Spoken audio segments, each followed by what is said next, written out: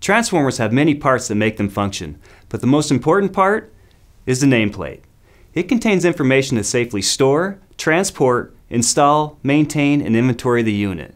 Before installing any transformer, always check the information on the plate to make sure the right specifications are there for its intended use. Let's start with the primary voltage rating. Remember, it's the smaller of the two primaries listed, and it gives you the insulation rating of the transformer. Right below the primary is the secondary voltage. Check this to make sure you deliver the proper voltage to your customer.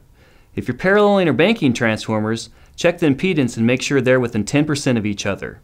Also, check the weight to ensure proper rigging. Other important features of the nameplate are the kVA rating, polarity, serial number, and the schematic, which shows the relationship between the primary and secondary coil. If a transformer does not have a nameplate, do not install it. By not having the exact specifications, you can cost your company large claims by delivering the wrong voltage to the customer.